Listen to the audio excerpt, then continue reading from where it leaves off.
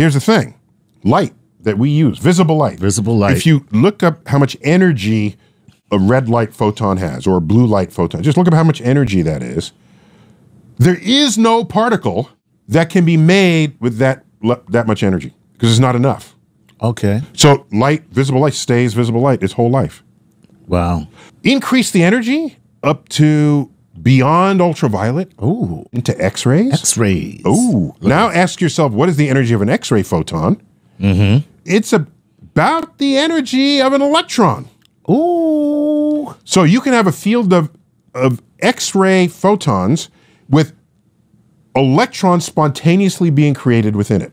Oh. Okay? Okay. Now, but you can't just create a particle out of nothing. You also have to have the antiparticle. Right. Okay. So if you create electrons, you're also creating what? The positron. Positron. Right. There you go. And so that's energy becoming matter. Matter. Right.